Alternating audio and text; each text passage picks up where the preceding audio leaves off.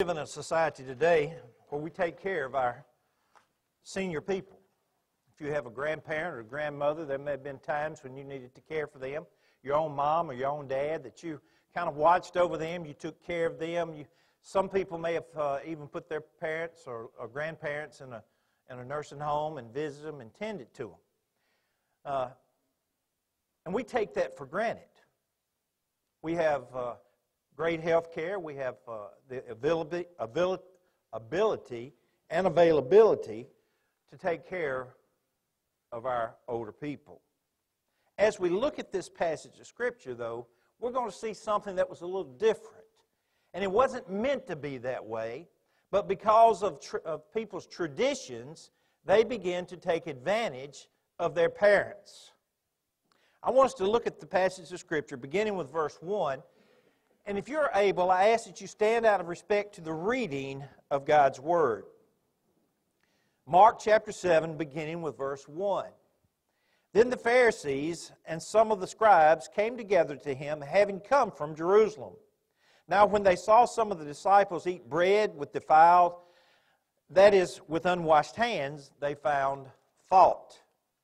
For the Pharisees and all the Jews do not eat unless they wash their hands in a special way, holding to the traditions of the elders. When they come from the marketplace, they do not eat unless they wash. And there are many other things which they have received and hold, like the washing of cups, pitchers, copper vessels, and crutches or couches.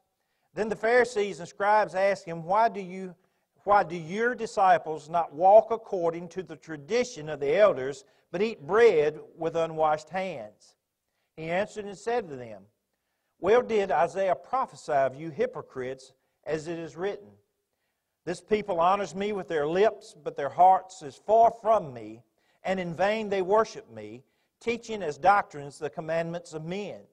For laying aside the commandment of God, you hold the tradition of men, the washing of pitchers and cups, and many other such things you do.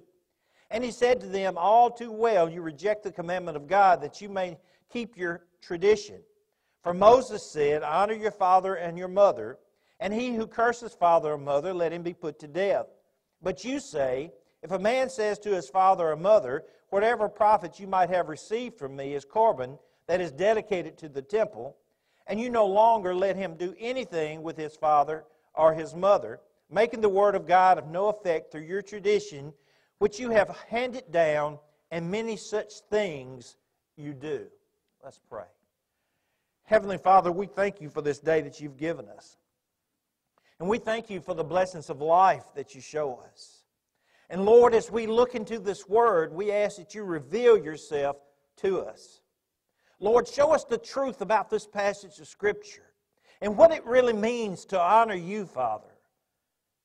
Lord, thank you for the cross on Calvary's Hill.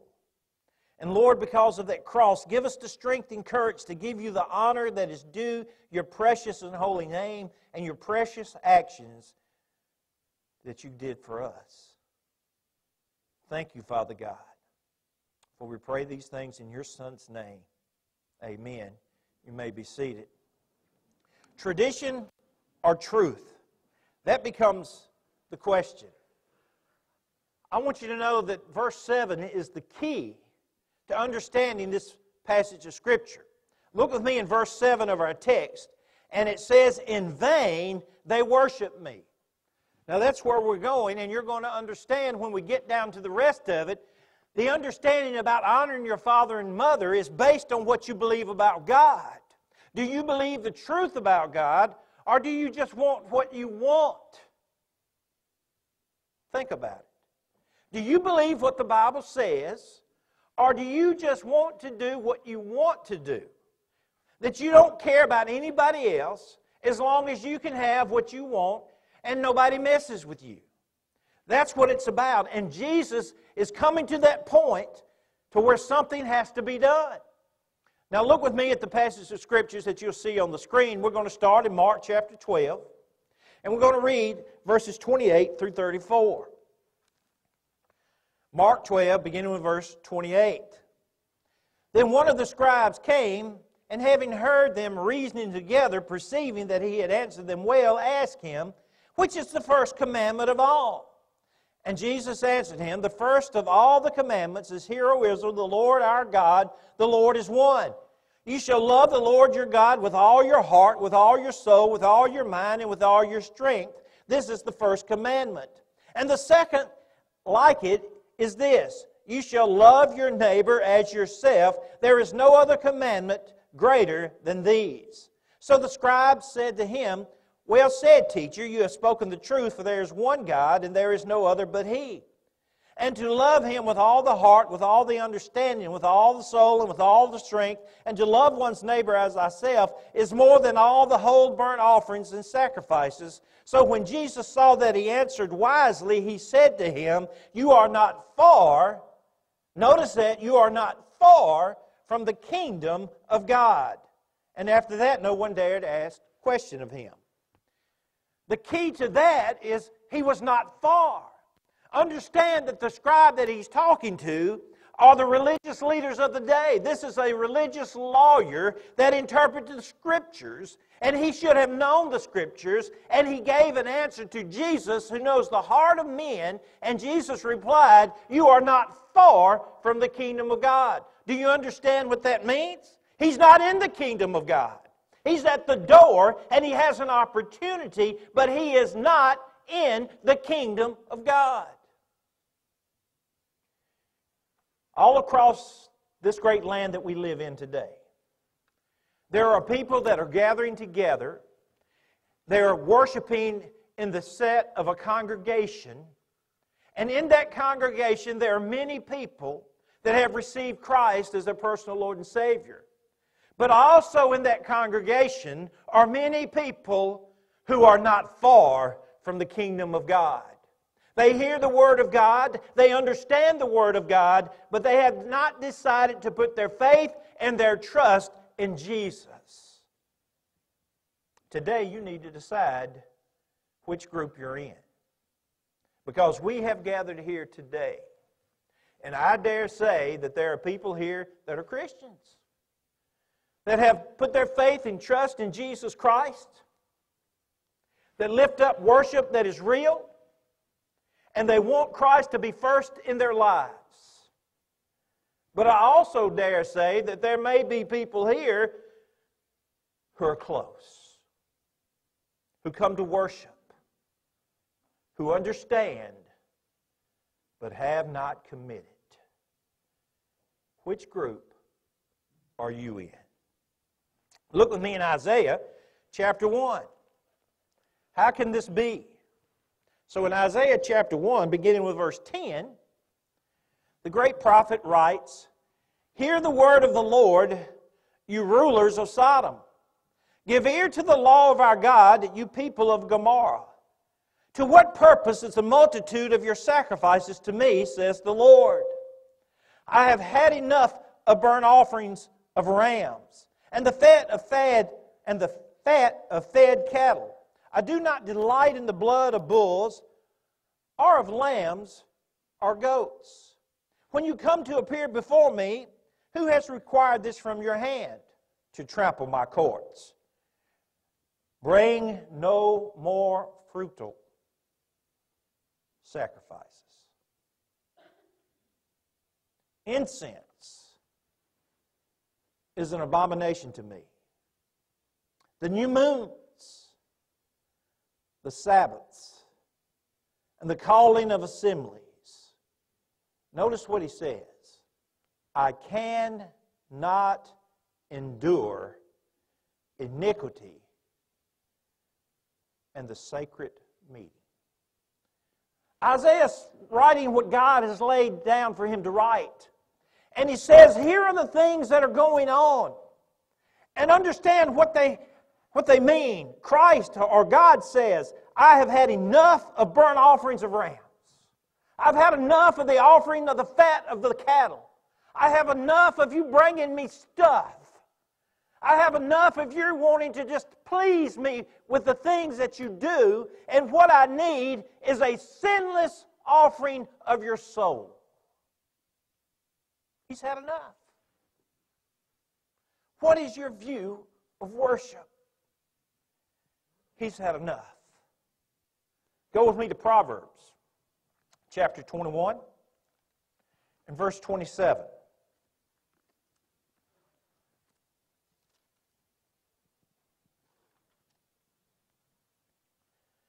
The sacrifice of the wicked is an abomination. He doesn't want what you have. How much more when He brings it with wicked intent? He doesn't want what you have. He wants your heart. He wants your soul. He wants your trust. Can you give that to God? The last two sermons I preached on Sunday mornings, we talked about feeding the thousands and how He met the people's needs. And last week we talked about Christ, how He walked on the water, how He could see those straining. As He was on the mountaintop, He could see the individuals straining at the oars. He knows our predicaments. He knows what's going on in our lives. He understands our circumstances, and He meets us at our point of need. He comes to us in our hour of crisis. Friends, I want you to hear this. God wants to be in your life. God wants to meet you in whatever circumstances are causing you trouble and whatever circumstances are causing you joy. He wants to meet you there. Can you let Him? Can you let Him? Look at our text this morning. And very quickly, we're going to go through this text. You come to verse 1, and there's a transition word at the very start of the verse. It says, then. It lets us know that He's gone from walking on the water, and there's something else that He wants us to understand. Then. It changes the thought. It takes us from the truth that versus the tradition. Truth versus tradition. Follow me. Number one, the dilemma. Look at verses 1 through 5. In the dilemma, the Pharisees and some of the scribes come together to Jesus, and they have come from Jerusalem. That lets us know what kind of people they are. And they are on a mission. They're to find out about Christ and what is going on with Christ. And so as we begin to look at it, we begin to see that they have some problems that they've spotted immediately as they come. Here they are, and there's thousands of people around Christ, but they noticed the 12 disciples. And when they saw some of the disciples in verse 2 eat bread with defiled, that is, with unwashed hands, they began to find fault. They're looking for a reason to get after Christ. They're looking for a reason to get after the disciples because they are losing power and they're losing favor with the people. And here is Christ who's growing in popularity, and His disciples are with Him. And so these religious rulers have come down to try to figure out how they can stop what's going on. And the first thing they see is these people are not eating with washed hands. Now, we teach our children from the very beginning to wash their hands, right? Y'all know, young people, you know if you go to the dinner table, you are to wash your hands, right?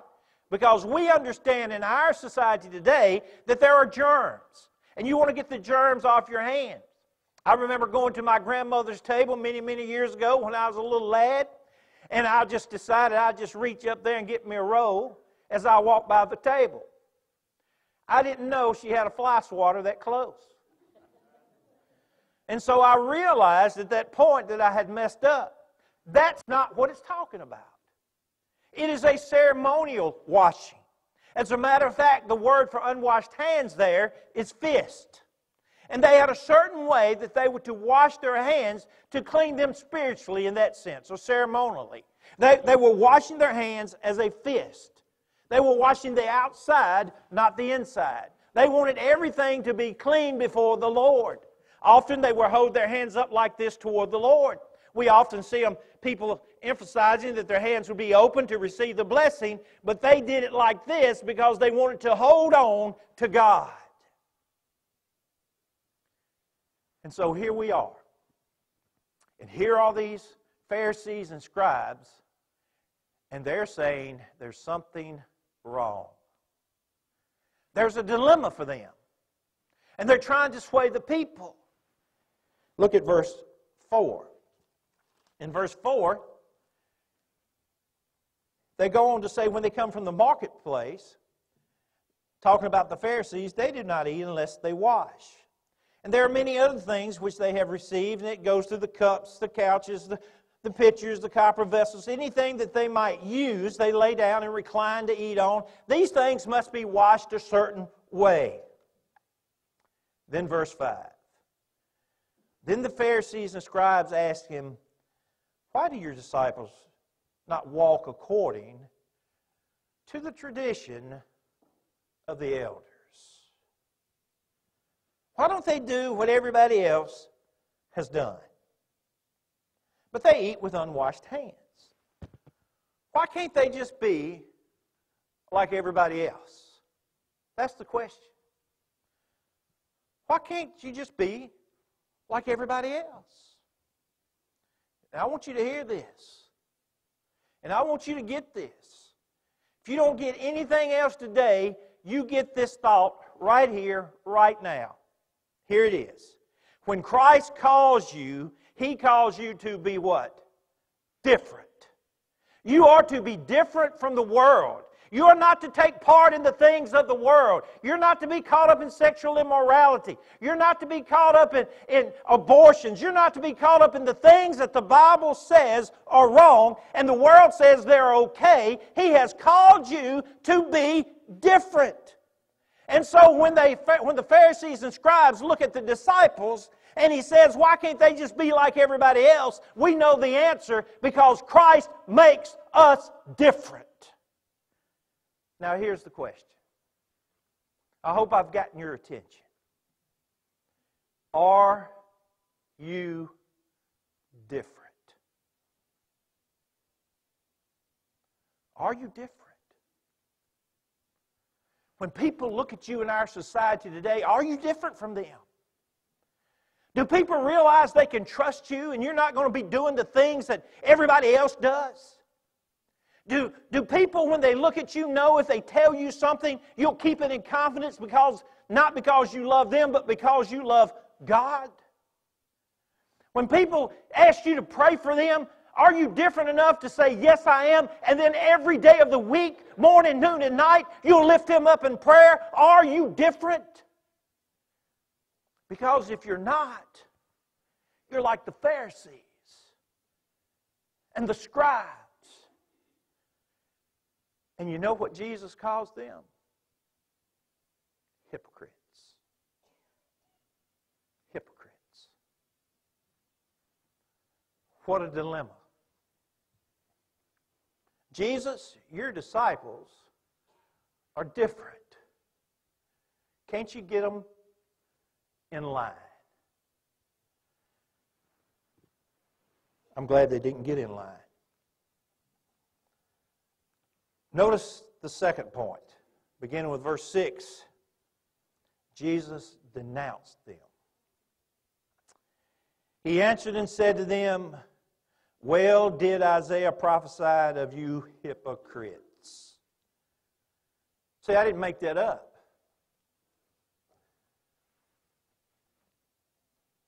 It is written, this people honors me with their lips, but their heart is far from me. And in vain they worship me, teaching as doctrines the commandments of men. In other words, they care nothing about the Word of God. That's the negative of it, right? They think that what people say is more important than what the Word of God actually states. We allow society to tell us what is right and what is wrong. And we don't have to do that. Because we are different. Because we have the Word of God that sets down in stone, that shall not be moved and shall last forever, the quality of Christians. What is your quality? What kind of life are you living? Do you trust God's Word? Do you believe every word of it to be true? That's what the situation boils down to. Do you believe the Word of God? that every word in it is true. I believe every word in it is true. I believe that I can stand on the Word of God, because if there's one word wrong in it, you know what word it is? For God so loved me. You say, well, no, preacher, not that word. It's something else. That we don't believe Jonah was in the whale's belly. Well, if Jonah wasn't in the whale's belly, God doesn't love you. Every part of it's true or none of it is true. If you can't believe every word of it, you can believe none of it. Do you believe the Word of God to be the inerrant, infallible Word? Is it the guiding force in your life? Let nothing else guide a Christian but God's Word. Nothing else. You know what really bothers me? Brother Andy, we know what the Bible says, but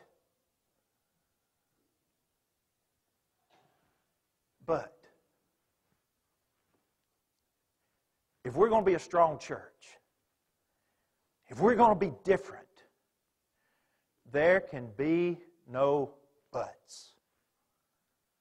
I understand what God's Word says. I understand what it means. I understand that it's hard to do. I understand that we'll never be perfect people. I understand that. But I understand what God requires. And there's never an excuse not to try to live up to the requirements.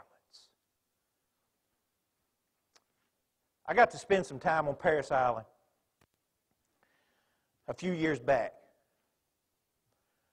with Chuck Bercier. Some of y'all may have remembered Chuck. He was in Lauderdale County. He was a Marine. He ended up maybe a general. I don't know. But we were friends, and our family went and we stayed on Saipan Road. And he took me around. We spent a few days there, and he took me around the base. And man, I'm telling you, it's just amazing what these Marines have to do. Some of you Marines, any Marines here? Bill, did you go to Parris Island? Did you have to climb that rope? Did they give you gloves? Did that rope bite into your hands?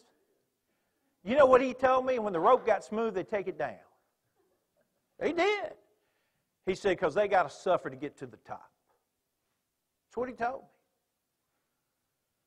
I mean, it's a tough deal.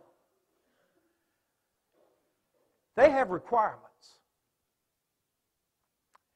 And to reach the goal to come out and be a graduate of that boot camp, they don't lessen the requirements.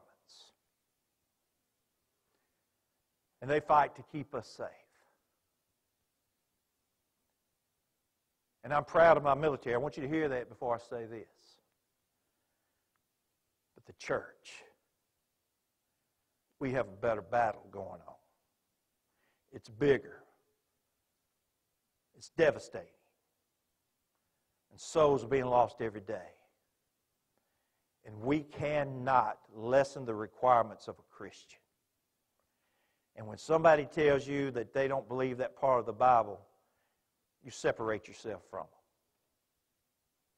We believe in the truth. I believe every word of it.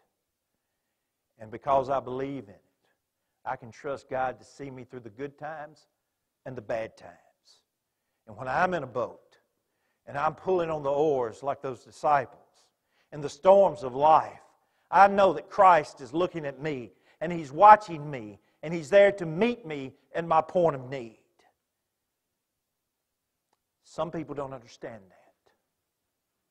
And so these Pharisees and these scribes, these he calls hypocrites, they don't understand. Look with me in Isaiah chapter 29 and verse 13. Therefore, the Lord said, inasmuch as these people draw near to me with their mouths and honor me with their lips, but have removed their hearts far from me, and their fear toward me is taught by the commandment of men. Why do we stand in need of judgment? It's not because of the Word of God, but because of the commandments of men. Why do we put up with what goes on in this world? Why are they taking prayer out of school? Why is there abortions? Why is there sexual immorality? Why is there filthy language on TV? It's because we fear the commandment of man more than we fear the commandment of God. And it's time for that to change, and it changes with each individual where you sit today. Are you willing to change? Are you willing to stand for what's right? Are you willing to make a difference in the land that we live in? Are you willing to get involved and stand for Christian principles? It starts on our level. It doesn't start in Washington. It starts right here. Right here. Make a difference one soul at a time. That's how you do it. Are you willing?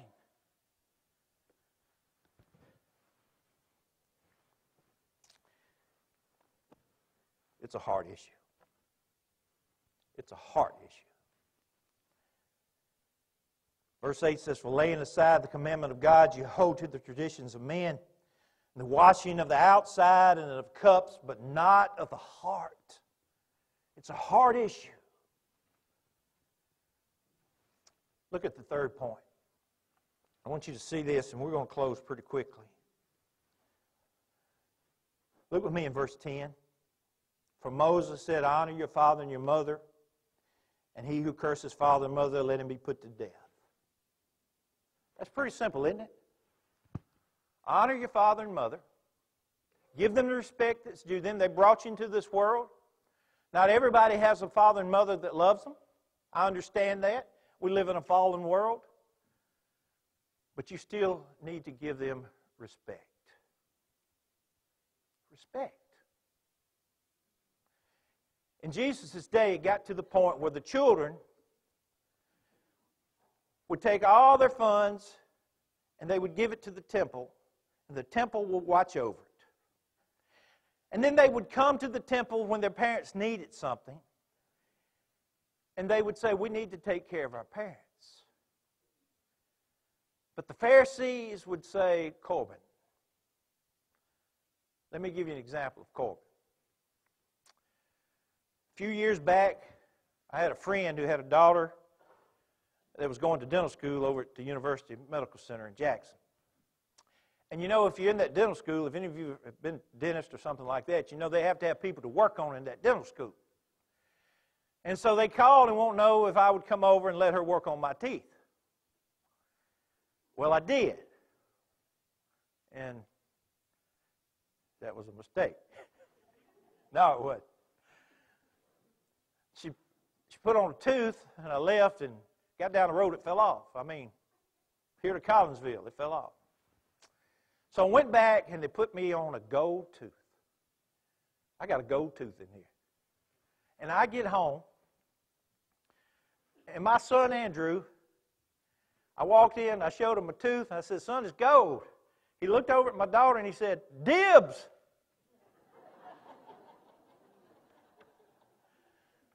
He said, "Daddy, when they put you in the casket, I'm going to get me a pair of pliers, I'm going to get that gold tooth."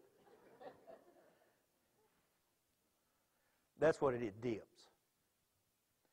They'd go to the temple and need some money to take care of the parents, and the Pharisees said, "Dibs? We call dibs. We're going to take care of the temple with that. It's dedicated." And so the Bible says, take care of your father and mother. And you Pharisees understand it says, take care of your father and mother, but you're more worried about the money and taking care of yourself. You're more worried about your traditions and your commandments and having people like you and follow you and want to be around you. And you don't want to do what God tells you to do. Because God has the real dibs. You understand that? He's called dibs on everybody that has given their soul to Christ. And Satan wants it. But he says dibs. And he closes up. Notice verse 11. That Corbin is dibs. Verse 12. And you no longer let him do anything for his father or his mother, making the word of God of no effect through what you want to do, which you're handing down. and many such things you do. You see, the father and mother is just one thing. There are many such things that you're doing. You know what hypocrites need to do? Do you know what hypocrites need to do? Paul said, I'm the chief sinner. That great apostle Paul said, I was going into the synagogues and I was dragging out these Christians and I was putting them in chains and taking them to Jerusalem so we could kill them. And you know what Paul had to do? What did Paul do? He repented. He repented. You're doing what you want to do. You're deciding, I'm going to live my own life. I'm going to do what I want to do. I don't care what the Word of God says. This is what you need to do. Repent. Preacher, who are you to tell me what I need to do? I'm telling you what the Word of God says you've got to do. It's not about what the preacher says, how the preacher preaches, how he looks, what he eats for lunch. It's about what the Word of God says to do. You're supposed to do it. And Christians do it. So this morning, if you're lost and without Christ, you need to come to Christ. If you're lost and Christ is not your Savior, if you're being disobedient to the Word of God, you hate the Bible, you hate what the Bible tells about you, if the Bible's stepping all over your feet this morning, you need to give your life to Christ. Christians, sometimes we get kind of hard to the Word. Sometimes we get caught in a rut and we begin to say, well, that's all right. Let me tell you, it's not all right. It is not all right. Do you love God? How much do you really love God? Are you willing to give up your sins for Christ who died for your sins? Do you really love Him? Make that decision today. Do you really love Christ? Today is the day of salvation. Think about that this morning. Think about it. Let's pray. Father God, we thank you for this day. We thank you for the blessings of life that you give us. For love, grace, and mercy that you send our way. And Father, today, Lord, as we humble ourselves before you, I ask that your Holy Spirit begins to work in our heart today. Lord, if your word has touched that heart, massage that heart. And Father, I pray that if that heart is lost, that you pull that old stony heart out and you put in a heart of flesh today. Lord, we all stand before you in need. We stand before you in need of grace, in need of love, in need of encouragement. So, Father, meet us at our point of need today. Oh, God, be good to us. We love you, Father God, and it's in your Son's precious and holy name we pray.